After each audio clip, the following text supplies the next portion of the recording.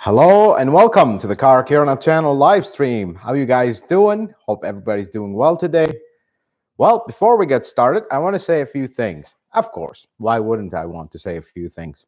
So, a lot of you guys have asked me, where do I get a repair manual? Where do I get my parts? What's the deal here? I'm going to put two websites, and by the way, this is not a promotion or anything. Of course, the stuff belongs to Toyota. I work for them. Not directly, I work at a dealership, but this is not affiliated or a promotion or whatever. I just want you guys, if you need the information, you can get it. I'm going to put the first website. I put it in the chat, and I'll later put it as a comment in the video if you're watching this later. So this is where you get your access to your repair manual, the official repair manual. Super expensive, just heads up. But if you really want, you can actually get text stream access too. That's one thing I recently found out, that was actually allowed in that. The other one is parts.toyota.com. I get a lot of questions about parts and how to find them. That's the official website. Folks, always shop around. Be careful of counterfeits on some online retailers. But that's the website you want to go to. Put your VIN number and find any parts you need. Check the price there and then Google the same part number, and then you'll find parts, original parts for cheaper. Just make sure you verify that the source is a Toyota dealership, not some random whatever seller that could sell you counterfeits. Having said that, let's start the live stream. Let's start with the questions. So Oblivion Bubble, and I read this question before we started. That was a very interesting question. I drive a lot on the German Autobahn. The other day you said it is not good for hybrids to drive at high speed. I often drive close to top speed of my car. Should I buy something else than Lexus hybrid? Honestly, the Autobahn, of course, you're going to want to go full speed. I wish we lived there. That would be nice for my heavy foot. But hybrids, probably not the most efficient thing to do.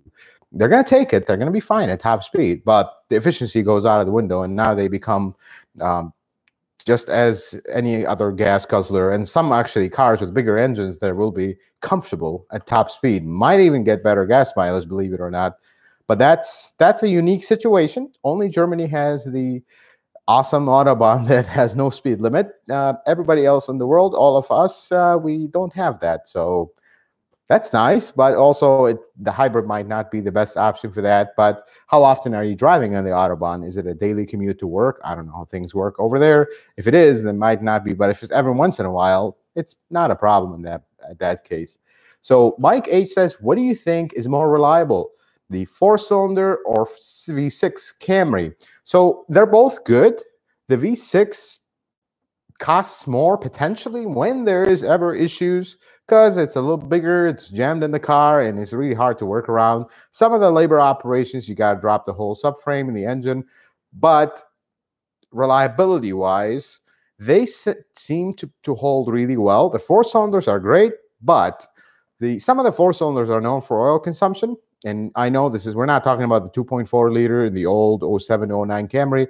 We're talking about the 2AR, which started in 2010 all the way to 17. And of course, now we have the new 2.5 liter, the A25A.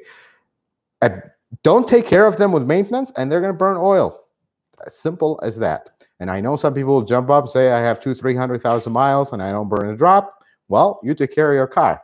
People that don't, you're going to have oil consumption, and that's just the way it is with these 4-cylinders. The V6 holds much better, but maintenance costs, not maintenance, more repairs, water pump, leaks, whatever the case may be down the road when the thing is older, they're going to cost more than your 4-cylinder. So Michael Sanders says, any special considerations when, actually, this is a very good question, Michael. Any special considerations when washing a Toyota hybrid with a power washer car wash? So you asked I'm going to add to that question a little bit, because I get asked this question a lot. If you have a hybrid, you should have, first, no problem washing the car outside, having jet spray underneath. Folks, the high voltage wires that run underneath the car, they're heavily insulated for weather. I mean, you're driving, water is splashing. If you live in Chicago like me or some other areas, salt is splashing in the winter. They're protected for that. That's not an issue. Another thing is, if you're washing under the hood, a lot of people have asked about that.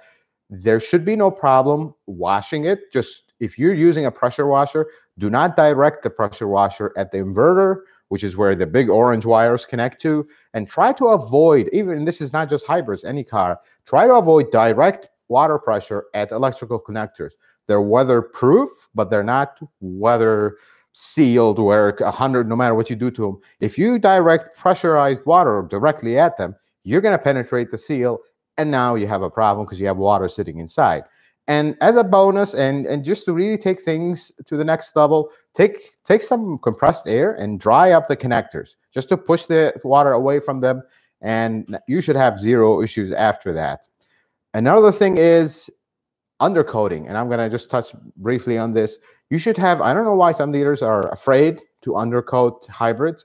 There should be no issues undercoating hybrids. If you live in the Rust Belt or the Salt Belt, as one viewer would correct me on that, you have to, I want you to undercoat your car. Use a good undercoating. Don't be afraid of the hybrids. They're the same as any other car, undercoating wise. So Beth Wakefield says, I have a coolant antifreeze leak from under the front hood passenger side on my 2010 Venza.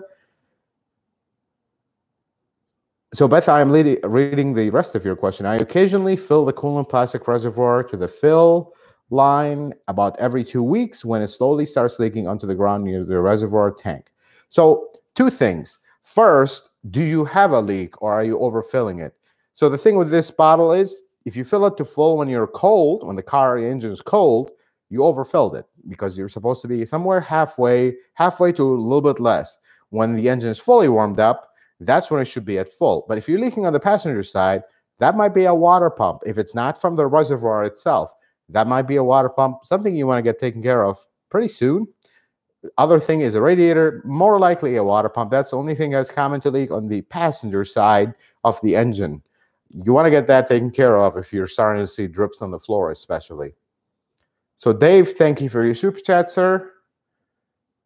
Found a 2002 Corolla CE manual transmission for my kids, 2 from school. The only issue I see is a small oil leak from above the oil pan for $1,500 and 150,000 miles. Is this a fair deal? So Dave and everybody else, I personally think the 1999, actually 98 to 2002 Corolla is not didn't age very well. Let's put it this way. Somebody will jump in the chat and say, no, it's the greatest car. And at one point it was, but it's not the greatest old used cheap old car to buy. They make sure this thing is not rusty. If it's rusty, it's not worth the $1,500. They rust really bad, brake lines, fuel lines, body, everything else just starts falling apart at some point. If it's not rusty, then that's good. The next thing you want to check is, does this engine burn oil? No, if the previous owner lies to you, doesn't tell you, unfortunately, there's no way to know, but they were notorious for that. So that's kind of a problem. And if you buy one, I understand it's a $1,500 car. You're giving it to your kid. They're not going to go far away. They're not depending on this car for long trips and whatever. But maybe it's a good car to start the habit of checking your engine oil, checking the fluids, and kind of enter them into the world of actual owning a car where you got to take care of it, not just start the key and go and daddy will deal with the rest. That's not a good thing to teach our kids. Start with the oil checking because they do burn oil a lot. Otherwise, if the thing doesn't have rust and doesn't burn oil, it's an okay car. Not very comfortable, but it's otherwise, I can say, reliable. As far as the leak, that's probably a front timing cover. Notorious on these. Not something I would consider fixing. Try to clean it up so it doesn't make smoke, and that's when it really becomes a problem. Otherwise, you should be good. So Electrohead says, do you think I will be able to upgrade my 2021 Camry Hybrid to the new solid-state battery in the future? Probably not, honestly, because you have to really change everything, and it's not exactly plug and play. That's the same with nickel metal hydride to lithium ion. It's not just a plug and play deal where you just do it and life is good. You'd have to go through a lot of hoops to do that. It's not a simple plug and play. Marcos Castellanos, I'm trying to read the names here. I'm getting better at names now. Sorry if I misread it. Love your videos. My 2003 Lexus GX is running great, but there is a loud hum coming from the dashboard when I start it up for about 5 seconds. Any ideas? Honestly, Marcos, I would need to hear it. The hum, it's really hard for me to just right off the bat tell you something. I don't know if anything common. Could be. The only thing I can think of, and not sure if you would call this common, it might be because of age, is one of the servo motors, the motors that control all the doors for the AC. When you start the car, they do like a little self calibration, self test. If they have a problem, some of them will go to their max range and they'll start making noise and then come back. That's the only thing that might be the case. Otherwise, I'd need to hear it. The way to know that is you can start hearing underneath the dash, find the location of them, put your hand on it when you start the car, and you'll see which one is making noise. Unplug it, see if the noise goes away. And if that's, then just replace the servo motor and life is good. All righty. So Jose Burgos says, my 2000, no, he didn't say that. I said that. My RAV4 V6 Limited with the dual climate control has an issue where only the AC works and not hot air blows out. Scan, got a code, air mix, damper control, servo motor, driver's side. So you have a dual climate. If one of them is affected or two, that's a question you're going to want to, that's an answer I'm going to need for this, but I'll give you a general thing. You're going to find this servo, you're going to kind of tell, you need to distinguish, is it a servo problem or is it a mechanical door problem? The air mix door, all it does is it mixes hot and cold. You're going to want to pull that servo out. Servo is just a little motor that turns the door. You're going to pull it out, move the door manually. Run the car, move it to hot, move it one direction. You should get hot air. Move it to the other direction. You should get cold air. If that's working, good news. You only need a servo, life's good. But if it doesn't do that, or the door is just jammed and it doesn't want to move, we have a problem. Dash has to come out, box has to be inspected, most likely replaced. There's not really service parts for it, but that's the direction I would head. Dana Broder, sorry if I misread your name. 2015 Avalon has 53,000 miles with no transmission change. I'm going to do a drain and fill. Should I do it again the next couple oil changes? Honestly, no. Most people want to get that bright red fluid and life is good. I'm not into that. I'm into, you're going to replace a portion enough of the fluid where you're going to refresh everything and life is good. You don't want to overdo it either, because that's also not good. Do it once, call it a day. Another 6 years, you're right around the 6-year range here, less than 60,000 miles, which you are perfectly in time, in my opinion. After 6 years or 60,000 miles, whichever comes first, do it again. Life is good.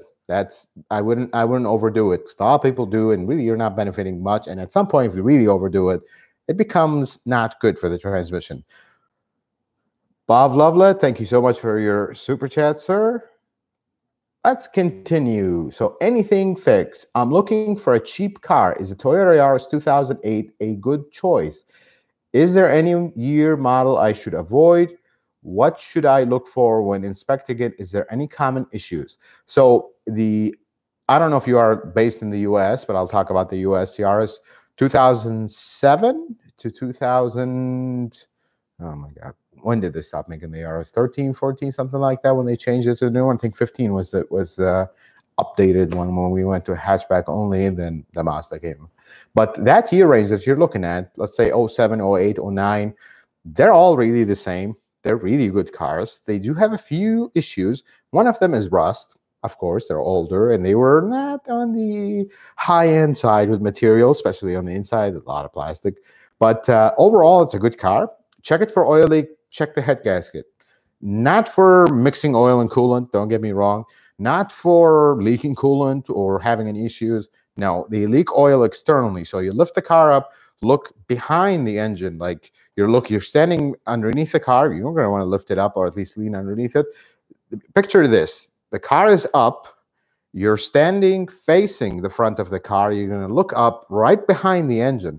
If it's covered in oil top to bottom, that's a problem, because you're going to need to replace the head gasket. They were notorious for that. Other thing is wheel bearings. Drive it, make sure it's quiet. They're notorious to eat up wheel bearings. Water pump. Super easy to replace. Not really a deal breaker, but check it. You'll see that stripe of coolant on the hood. That's how you usually tell they're leaking. Otherwise, overall, they're good cars. If they've been maintained, of course, don't buy one that's neglected. You can find them very cheap. They're very basic cars. I mean, very basic. And the sedan and the hatchback, they're both the same thing. They did have a few recalls that you're going to want to take care of if they are still open. So Stephen White, my 2009 Corolla at start up, it hesitates as if it's about to shut down, but after 3 seconds, it runs fine. What could it be causing it to hesitate? So a few things come to mind. First, if it rattles when you start it up, that's a variable valve timing gear running, like draining the oil overnight. That could cause a hesitation. You don't have if you have the rattle, you need to replace that BBTI gear. If you do not have the rattle, clean the throttle body. That's the first thing I usually tell you. Clean the throttle body. And another thing that's somewhat common on these,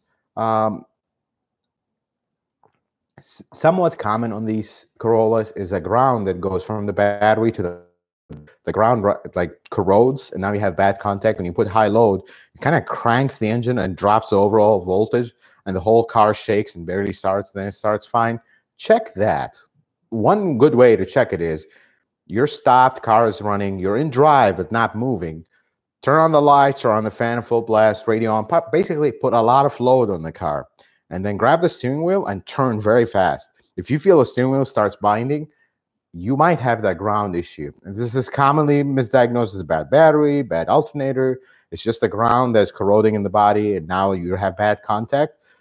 The reason the steering wheel starts binding is because it's electric steering. You're putting too much load where that motor has not enough power to turn smoothly. So that's how you'll usually diagnose those. But these are the first three things I would look at.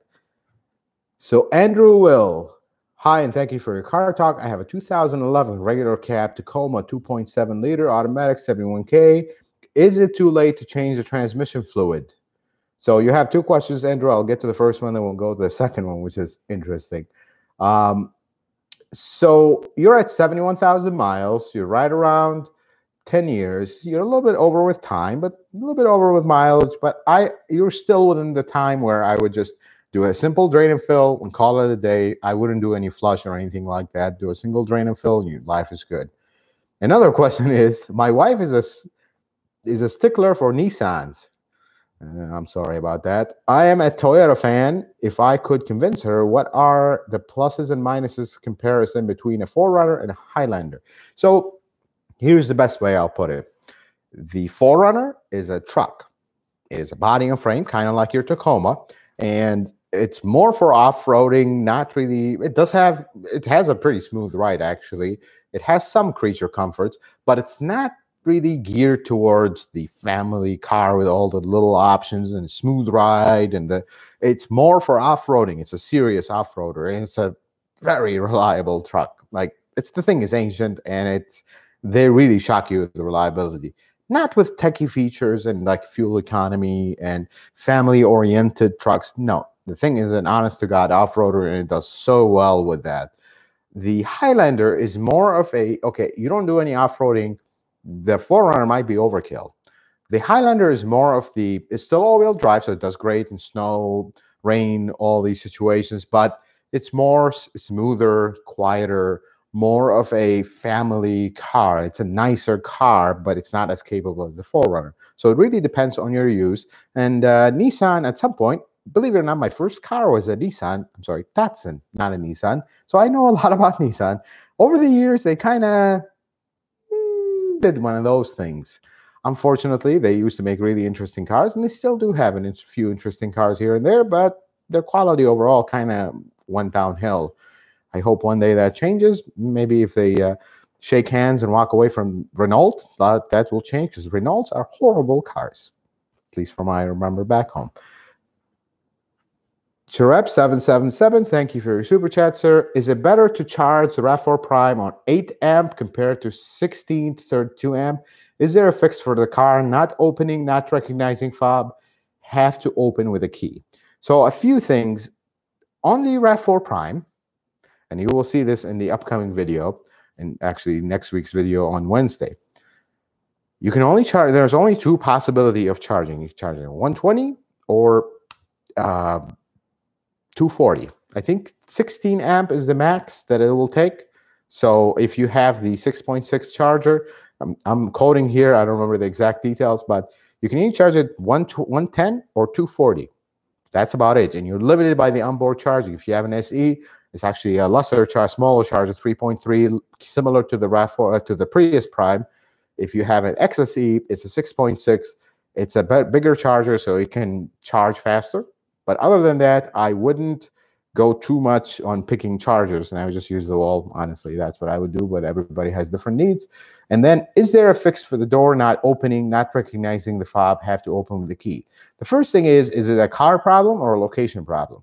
Because they really don't have issues with the smart key recognizing the key. It's possible, but not very common. First thing I would do is change the battery in the key. Second thing is, look around you. Do you have interference? Do you have high voltage lines? Do you have a radio station across the street?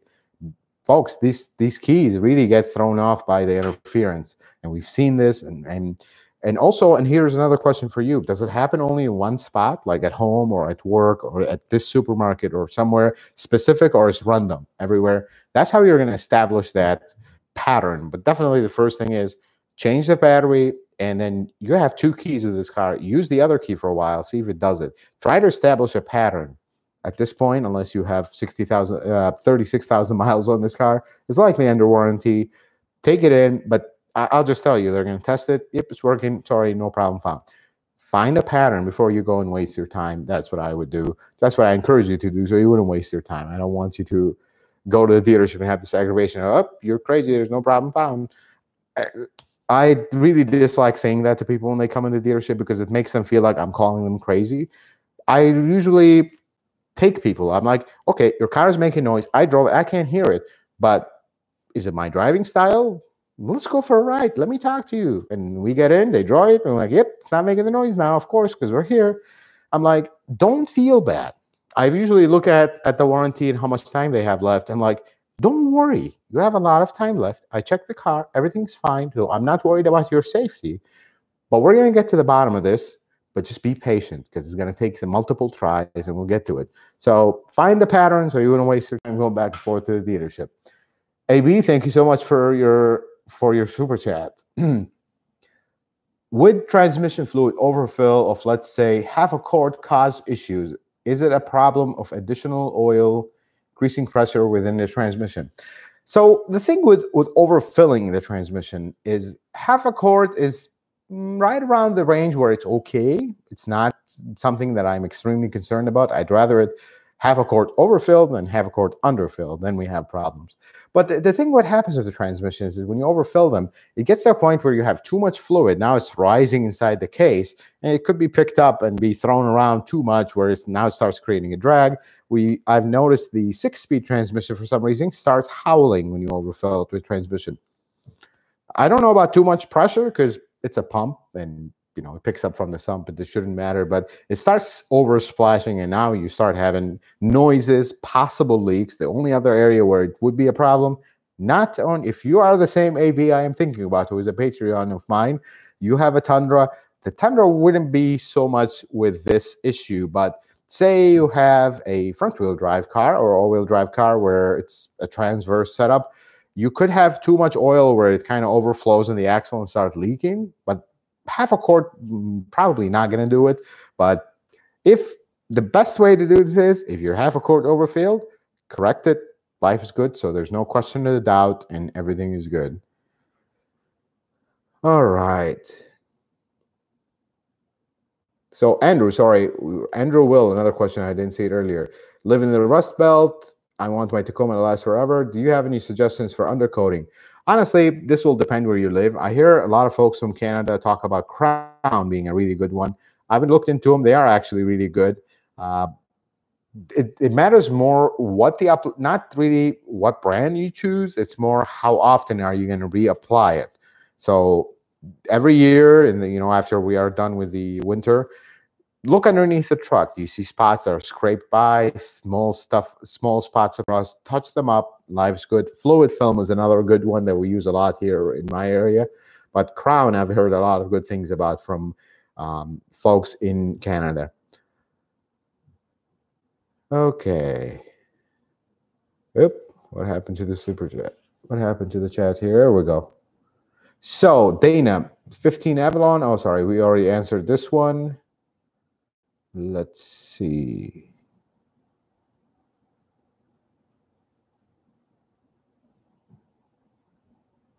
Lexus, man, how you doing, man?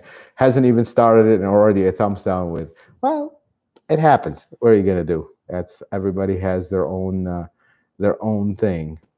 So, I have a 2021 Toyota 4Runner. What kind of undercoating do you recommend? So I talked about the crown. Fluid film is really good. It really depends on where you live and the applicators in your area. If you're doing it yourself, fluid film is really good. And it's easy to apply. Stinky, but it's easy to apply and it works really good. William Castillo, good evening. On a 2007 Sienna with 98,000 miles, transmission fluid never been changed. Can the transmission fluid be flushed or just change the fluid?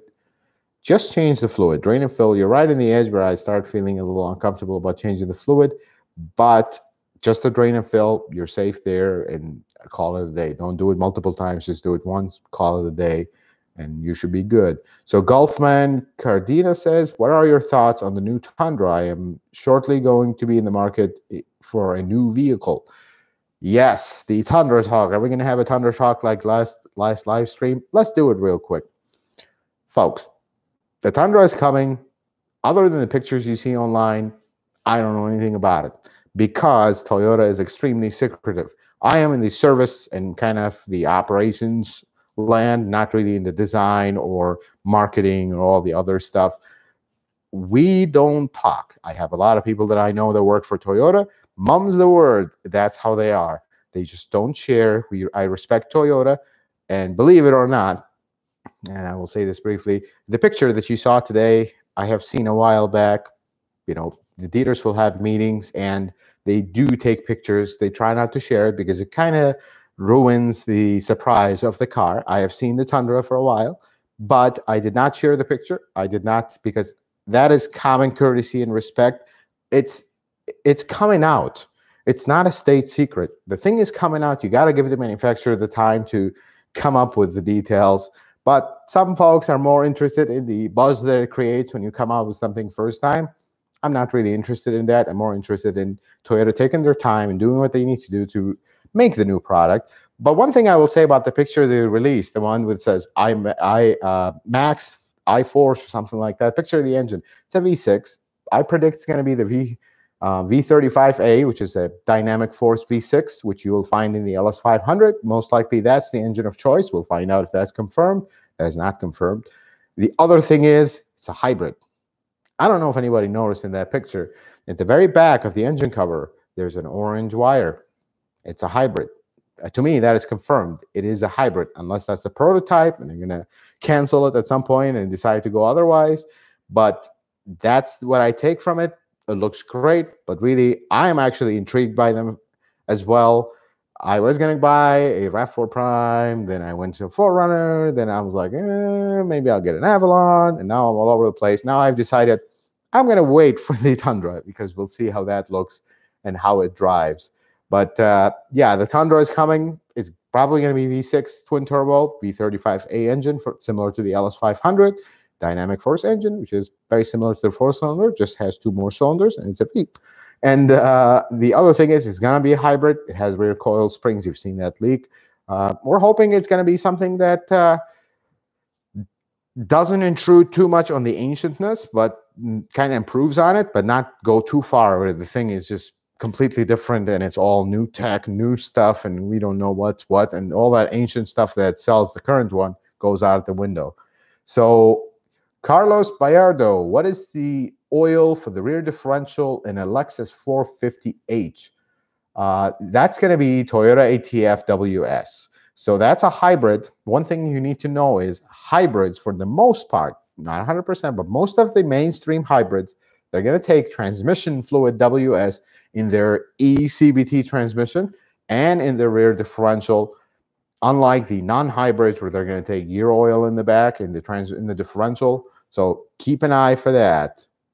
So Art Vandley says 2004 GX470 airbag light is lit on the dash. I think it came on after I hit a speed bump, kind of hard.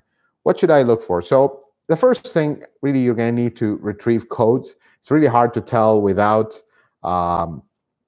reading codes because it's a needle in a haystack. Could be something very simple, could be something big.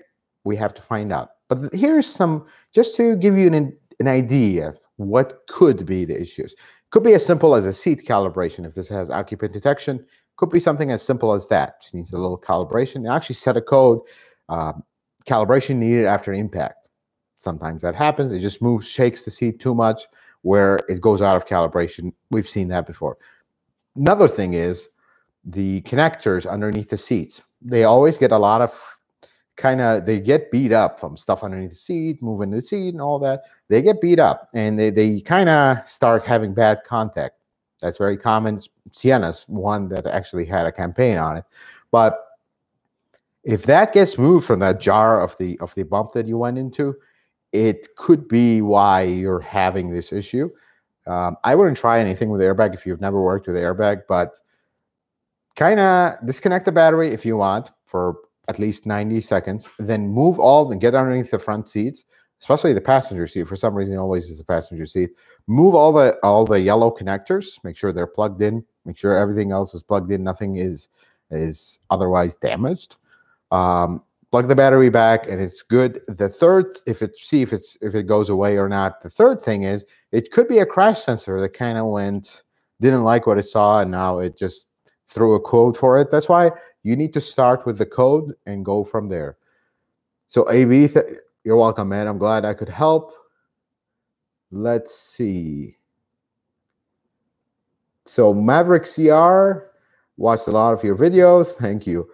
You said the late 2015-16 are the most reliable models. What exactly is considered late? So that's a very good question. If you buy a 2015 model year that is made in 14 or late 14, that is an early build. You're still in the previous model year. Usually between June and August is when the new year model will come out. So you still have a few months before you're actually in that year, production-wise at least. So if you buy a late 15, you're buying a 15 made in 15, made from January all the way potentially to August. Because once you pass August, now you're into the 16 model year made in 15. Does that make sense? I hope that makes sense. That's kind of weird. I don't understand why. Why can't we just get the 2015 in January 1st?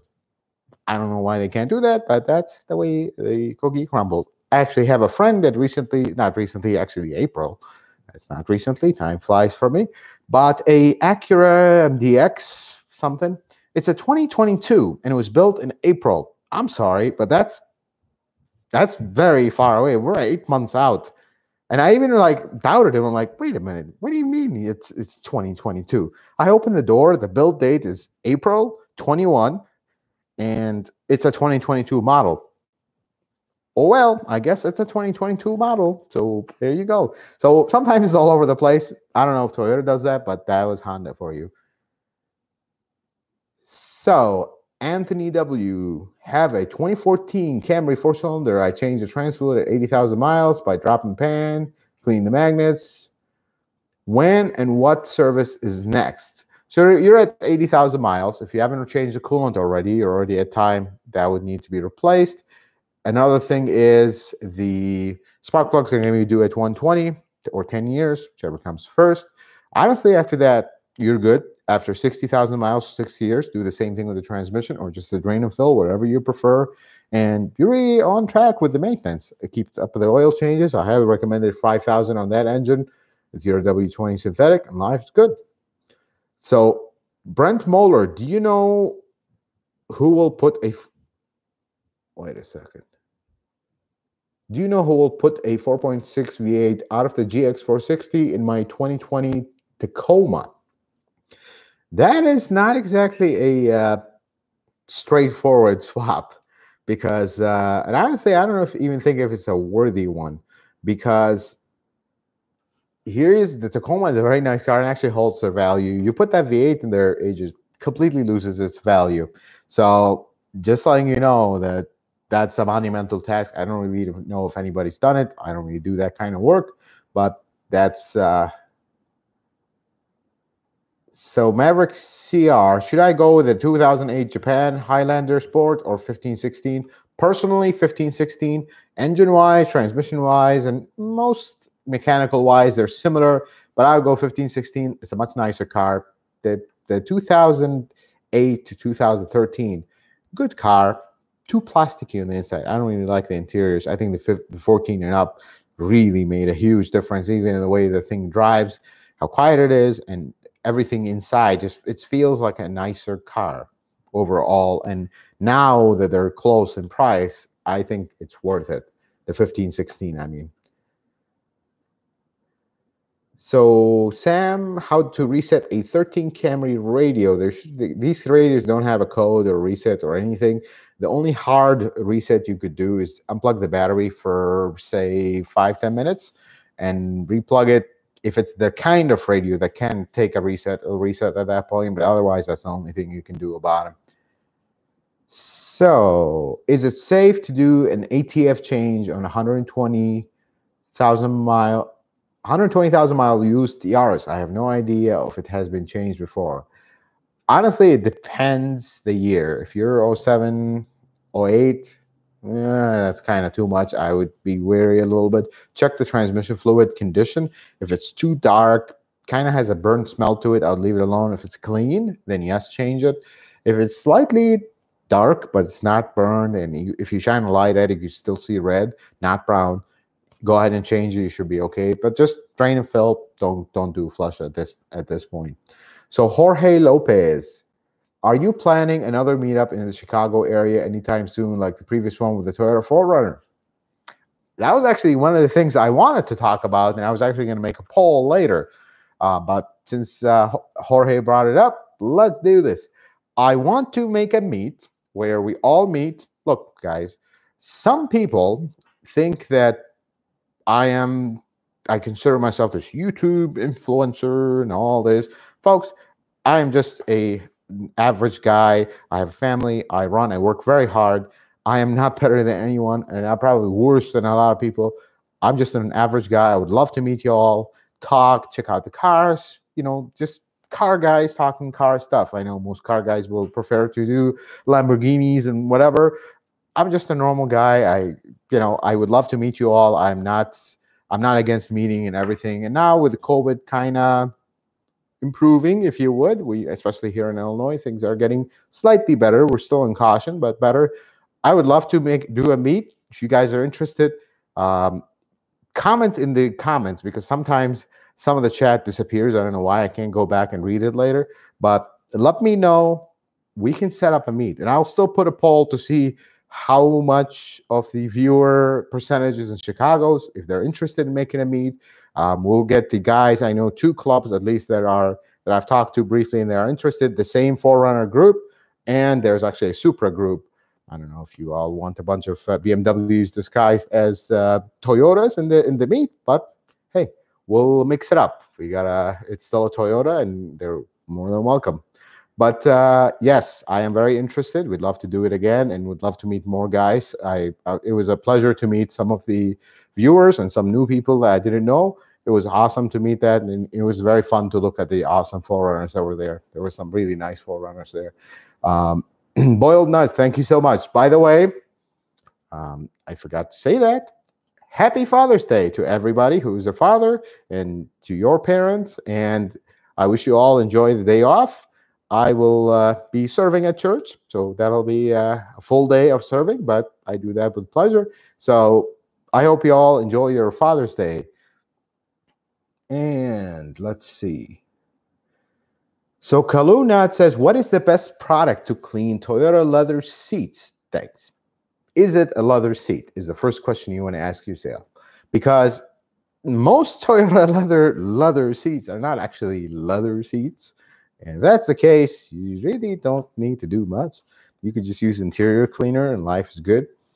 But if you have actual leather seats, I use products from, honestly, every time I use a different product. I have a car with leather seats, and Mother's works good, and I'm not recommending a specific product.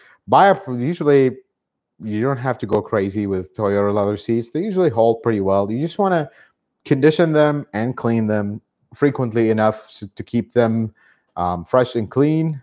But as far as product recommendations, I am not into detailing a lot, so I don't want to give you a recommendation. But I use products from Mother's, and that seemed to work good for me. Rick Troutner, sorry if I misread your name. I am replacing the water bypass hose which bursts on a 1999 ES300. Should I replace the fuel injector seats and seals? What about the knock sensors?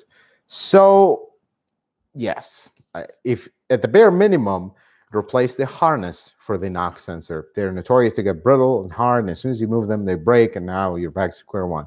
If you want to replace the knock sensors, do me a favor, and more importantly, do yourself a favor. Change them with original. Make sure you torque them to spec. If they are the screw type, torque them to spec and you're good. If they are the plastic type where they turn, make sure you take a picture before you take them off and install them exactly in the same position. We've been through this where people install them and we have problems. So make sure of that. And the other thing is absolutely replace the injector seals and seats. Yes, you're going to remove the intake manifold as a whole. You're not even going to take the rail out. But at this age, I would definitely consider, sorry, phone call, not now. I would definitely consider replacing the injector seals at this age. Wouldn't hurt. And while you're there, I would put a valve cover gaskets. If you haven't done them soon, you might as well. We're going to have to plumb them out. And oh my God, what would I want to say? I want to tell you one more thing. Thermostat. Don't know if I mentioned that or not. I'm losing my mind here a little bit. Thermostat, valve cover gaskets, PCV valve spark plugs. The things that you would need to do when you pull the plenum. If they're all good and have been done recently, call it the day and that's it. But definitely do at least the wire for the knock sensor. So,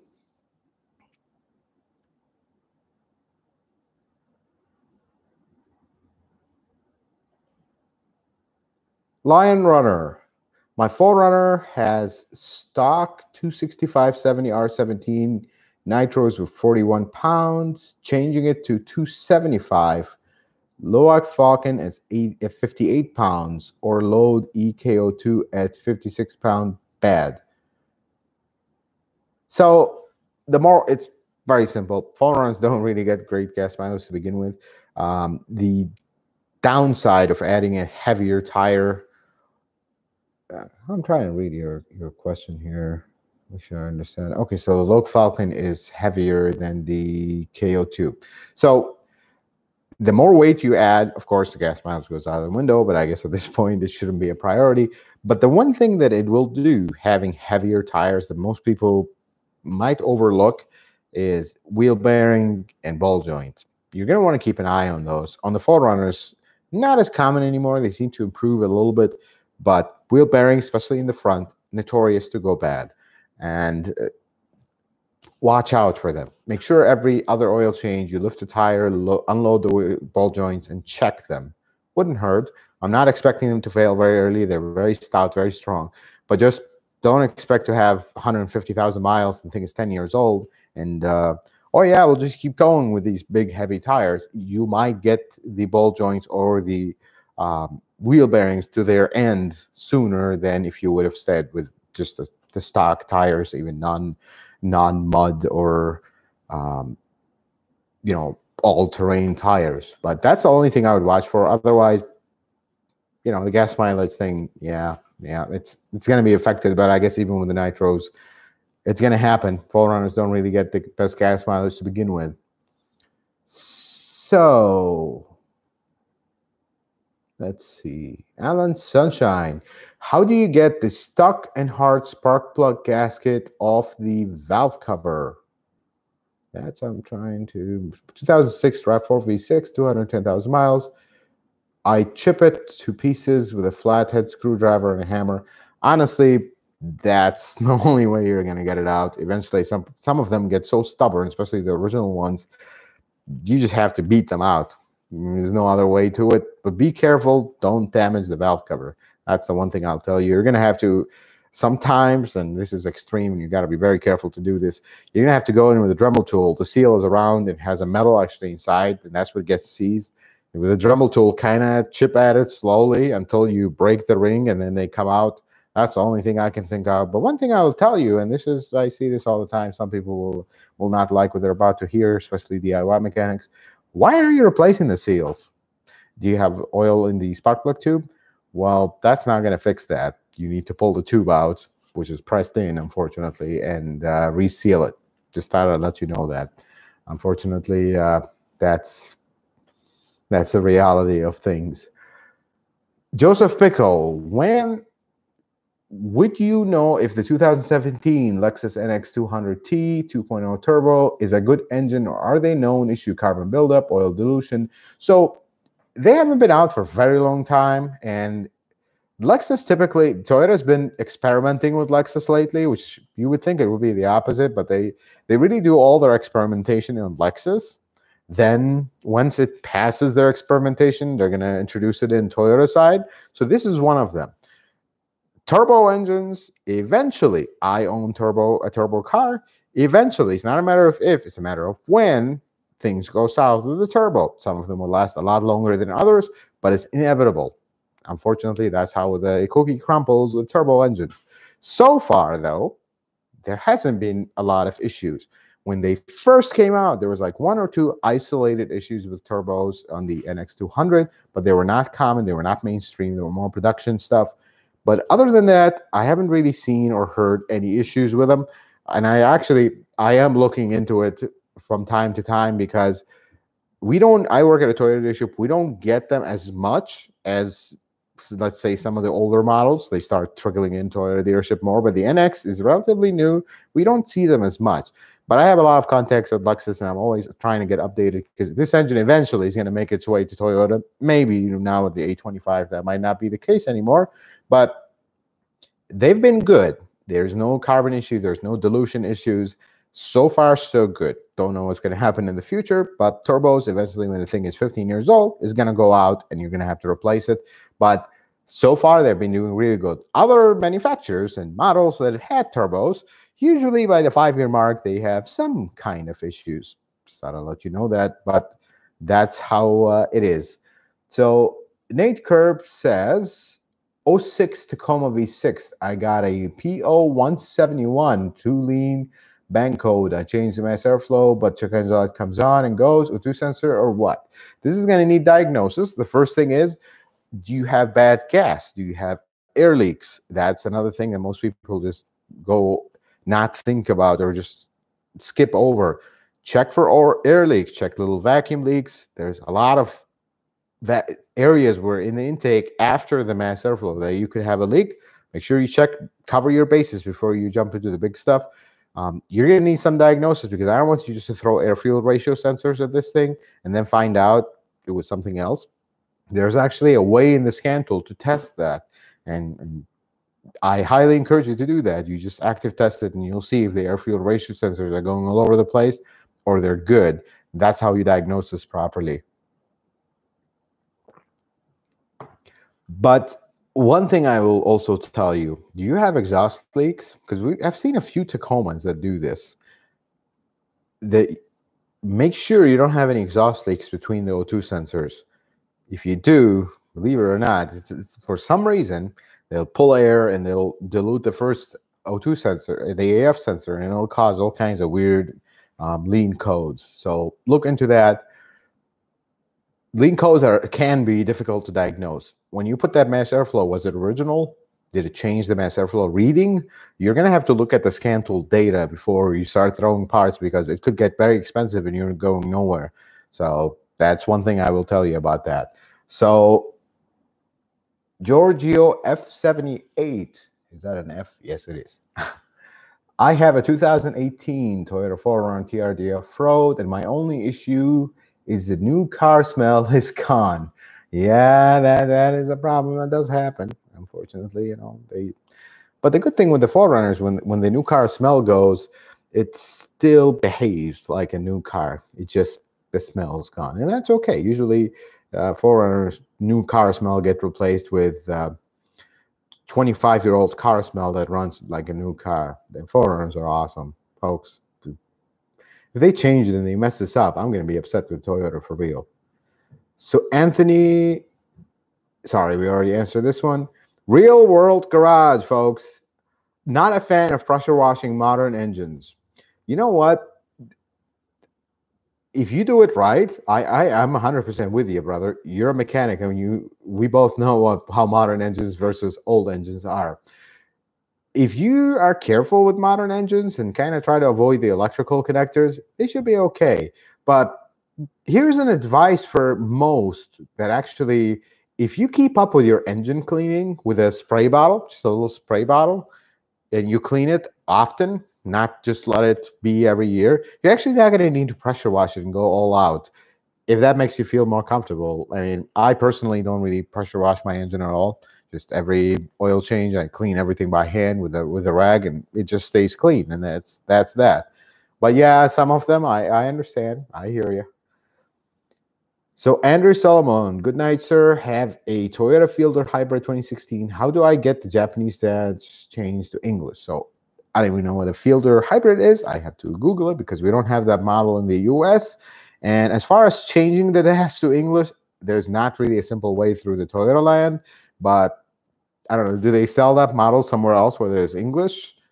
That's the only way. Maybe swap components, but I really don't have an answer for you there because that's outside of my neighborhood of knowledge because we don't have that model. So Alejandro Marino, thoughts on installing an oil catch can for 15 Prius 2 that I am planning to keep it for a long time, currently at 60,000 miles. So it should have a catch can built in. It has an oil separator. It's not a very sophisticated one. Look, install the catch can. It will not cause more harm. It could cause good, but technically it shouldn't cause any good because it already has the same thing built into it. But unfortunately, with these generation Prius, although yours is excluded from that, they do have the tendency to build a lot of carbon and clogs the EGR and then makes its way in the intake. And now we have all these issues. But yours is the good one that doesn't burn oil, because usually you have the carbon buildup on the EGR on top of oil burning, and now you have all this mess. Do one thing on your Prius. Consider changing that PCV valve. I'm starting to see a few that are actually bad, flat out. They're just clogged up with, especially the ones that burn oil. Yours should not be one of them because the 15 was actually updated, the engine was updated. But do change that PCV valve, especially when you get around spark plugs. You're a little far from that, 4 years from that, and about 60,000 miles away from that. But wouldn't hurt to change it because I'm starting to see a few that actually go bad, where they're stuck or stuck closed or even stuck open. I've seen a few. That's interesting.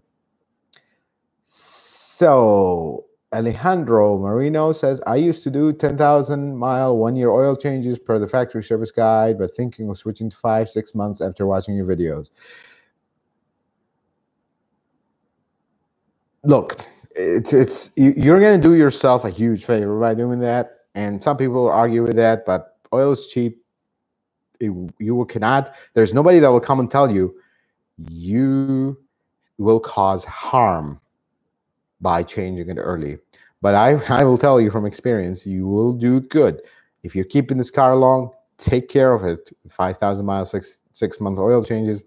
Trust me, you're not going to regret it. I gain nothing from telling you this. I just gain you taking care of your car and it lasting you a long time and you have no issues like oil burning and all the disasters that come afterward.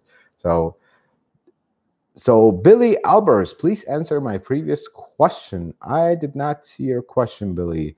I will scroll through and try to find it, but if I did not find it and we reached the end because we're getting close to the end of the live stream, please leave a comment on the video. And that's just not to Billy, to everybody. If I don't get to your question, sorry, but I have to spend time with my family and do everything else. If I do not get to your question, you're welcome to leave a comment on this video, on any of the videos once the live stream is over, and I'll get back to you. That's the best way of getting in contact. So Lexus Man, thoughts on your favorite engine, the 2ZR FXE? So I like it. The FXE is the hybrid variant of that. They do tend to burn oil, especially the 2010 and 2014. They burn a lot of oil. We've had some issues with that, head gaskets, few issues with that. But the later version, let's say 15 or even better, 16 and up that came in the Prius, they're really good so far. And we've seen some crazy miles on the taxis. And life is good. They're holding up really well. They're not burning oil. They don't have issues. I think I've seen one the other day with 250,000 miles, I think 16, 17 Prius. We've seen a Prius Prime with almost 200,000 miles. That was actually a viewer. They're holding up well. The updates they did to them, they seem to be much better. So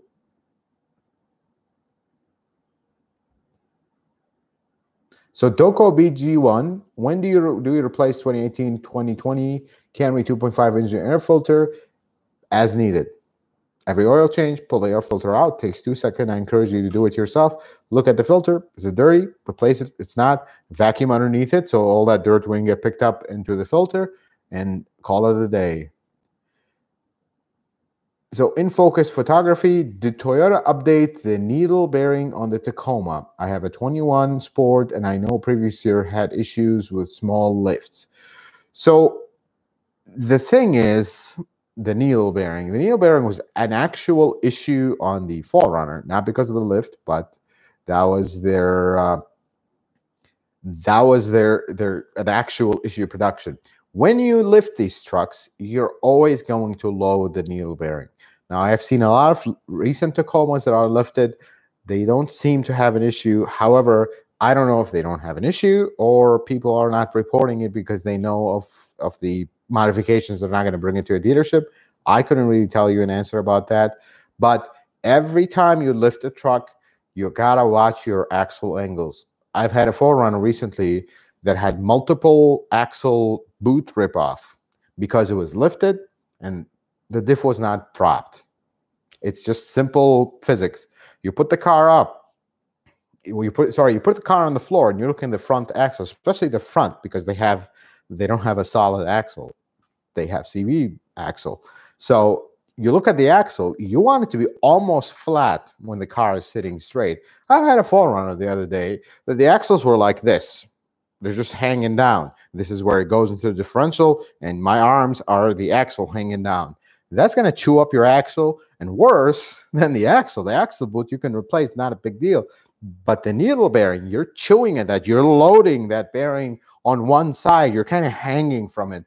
That's not good. So doing a lift, you have to watch your final axle angles. Do you want them to be, I mean, if you look at the stock one, before you do the lift, take a picture of the stock one. That's what you want to accomplish in the end.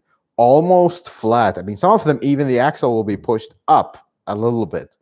That's what you want to achieve, because if you lift it and that's not your angle, you need to drop the diff. You need to do something to make it straight.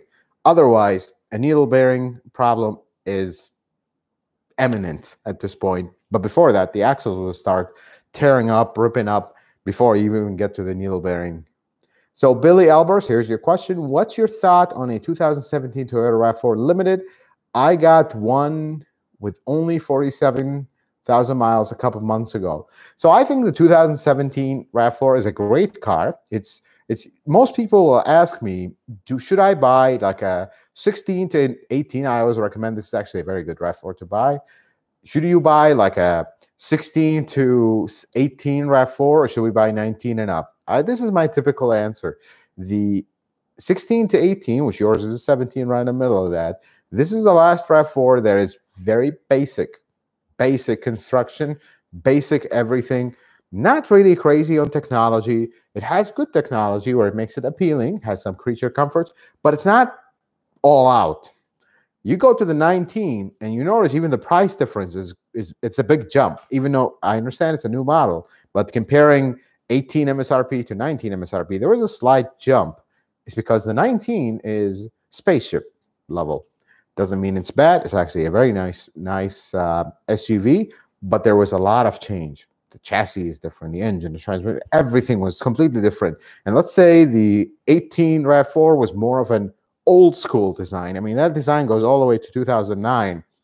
So if you want simplicity, if you want just honest to God reliability, not crazy impressive features, but enough comfort features where it's good for most, that's a very good car. And at the prices, you notice their prices dropped a little bit, but now they're going back up because they are very reliable if you take care of them seriously. And especially the 16 to 18, they had the best reliability, because some of the early ones, they had a few isolated issues here and there, but the later ones were much better. And the Limited has all the bells and whistles, not everything like a base model 19, but enough bells and whistles to make it interesting.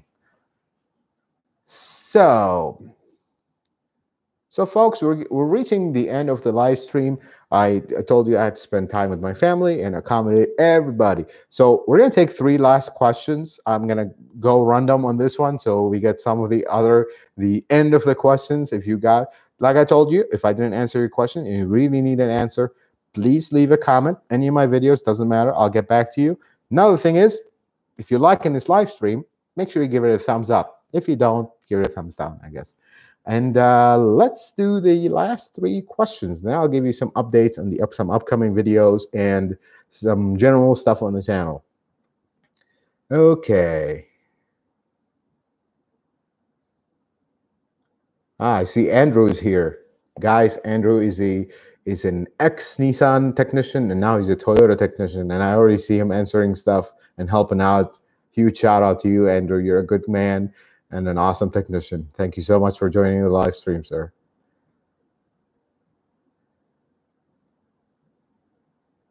So let's take this one. David Sherman, 2014 Sienna XLE. The automatic sliding doors have recently started to not close properly. They get almost closed, then they open, then stop and open back. Yes, this is the rear hinges.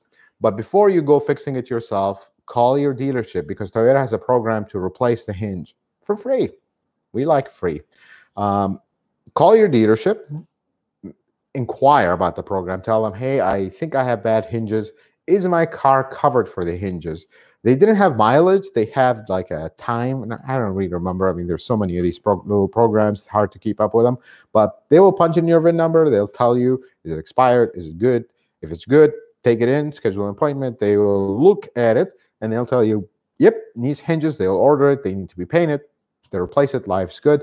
Typical on these minivans. That's why Toyota is taking care of owners. That's what Toyota does, because it is Toyota. When they hear enough people barking at them for disasters that they caused, like the bad hinge on a 14 Sienna, they will say, okay, well, I guess we'll just fix it for free for a while so people will be happy and keep buying the awesome Sienna otherwise. So do call your dealership, because you're going to get this fixed for free, most likely. So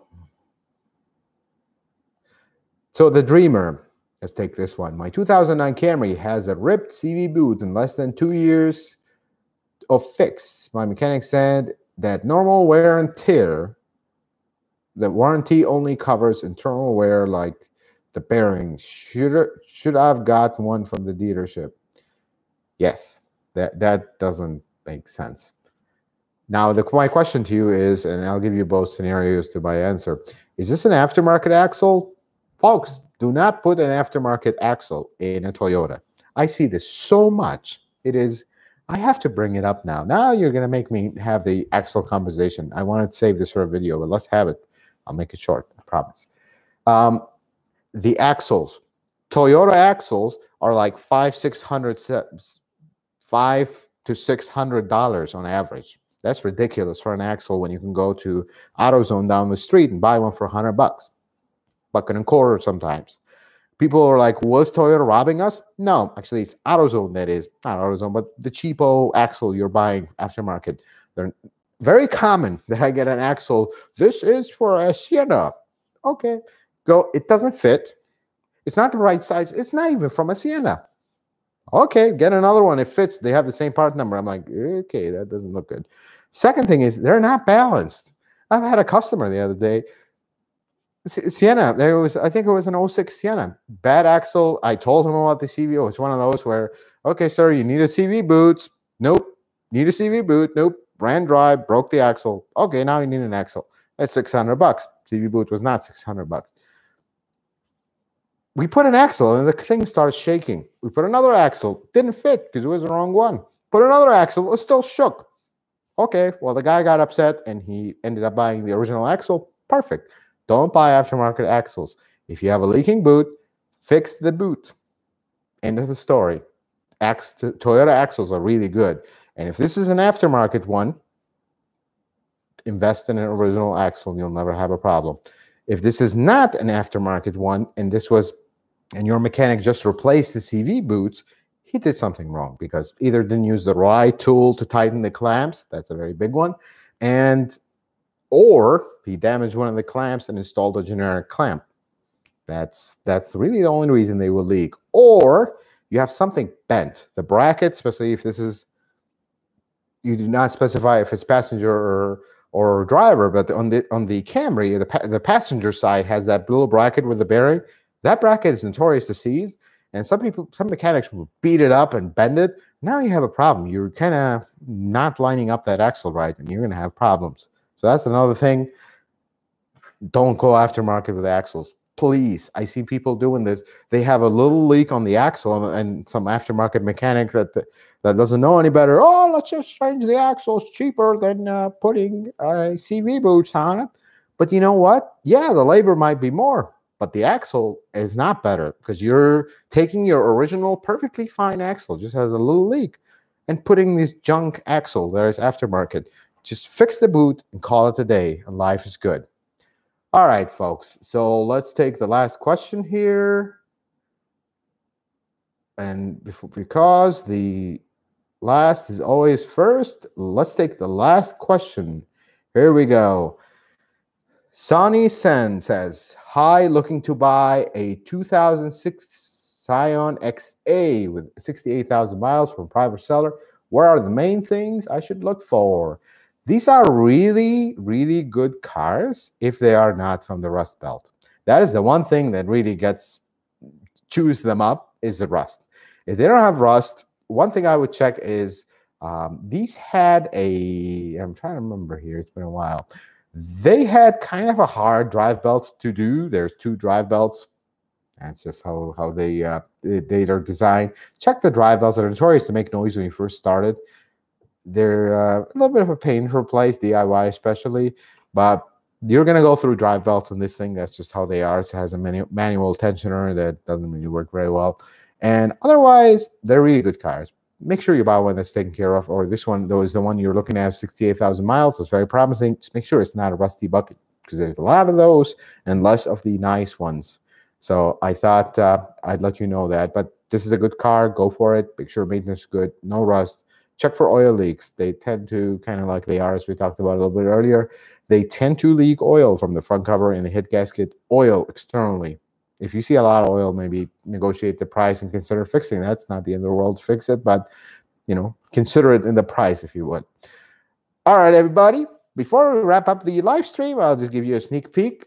I hope y'all are enjoying the current series on how Toyota plug-in hybrids work.